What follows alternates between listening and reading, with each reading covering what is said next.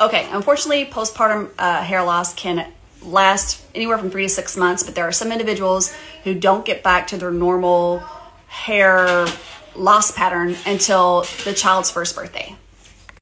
And my children are 8 years old, and I can tell you my hairline has changed. Look at this. No matter what, and I have pretty healthy hair, but look how thin it is around here. And that's all after pregnancy.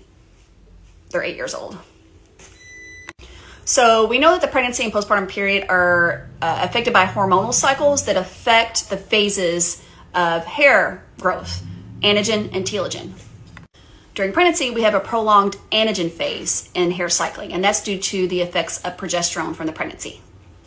The androgen phase is the active phase of the hair cycle, and it can have active growth of hair and also thickening of hair. And we can have new hair growth during this period as well. So that's why a lot of pregnant individuals have that nice, shiny, thick, longer hair during the course of their pregnancy.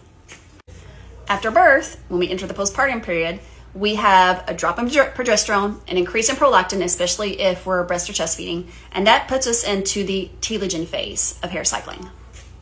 And telogen effluvium, or the telogen phase, is the type of diffuse hair shedding. And let me tell you, I had 2 periods in my life where I had substantial hair loss.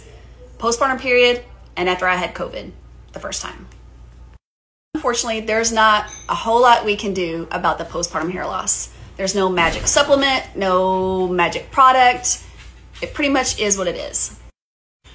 But if you are concerned and you're losing a lot more hair, or it's coming out in patches or clumps, then go see a dermatologist. It might be worth it to get their opinion on if something else is at play.